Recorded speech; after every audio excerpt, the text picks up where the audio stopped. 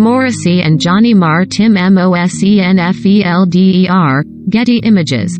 Shirlane Forrest, Wireimage.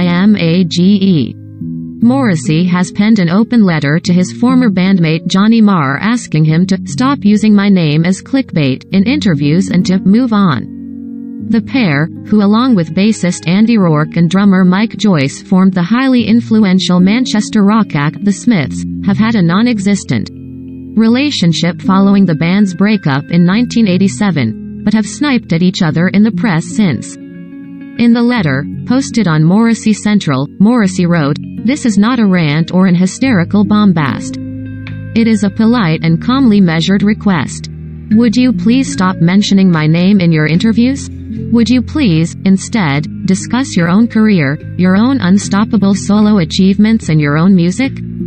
If you can, would you please just leave me out of?" Morrissey continued rather bombastically. "The fact is, you don't know me.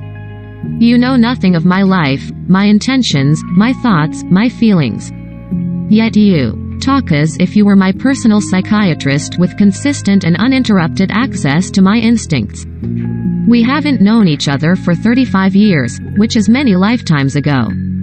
When we met, you and I were not successful. We both helped each other become whatever it is we are today. Can you not just leave it at that? Must you persistently, year after year, decade after decade, blame me for everything?" Hours after the letter was posted, Marr shot back on Twitter, "An open letter hasn't really been a thing since 1953, it's all social media now. Even Donald J. Trump had that one down.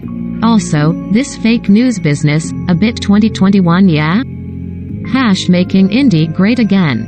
Marr, who is currently promoting his latest album Fever Dreams PT 1-4, is frequently asked about Morrissey, particularly in recent years following several racism controversies involving the singer and also his defense of Kevin Spacey and Harvey Weinstein over allegations of sexual assault, with the guitarist usually offering the same response that the two are not close and are very different.